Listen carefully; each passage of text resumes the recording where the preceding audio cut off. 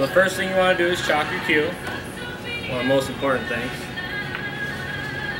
And now I'm seeing at the 8-ball where I'm going to hit it into the pocket.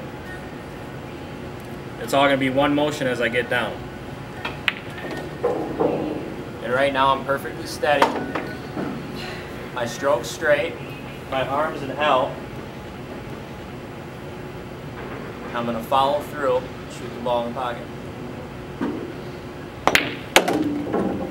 Throwing your wrist at the ball. That's what you're doing right here. Your wrist is going to where you want to hit the 8-ball.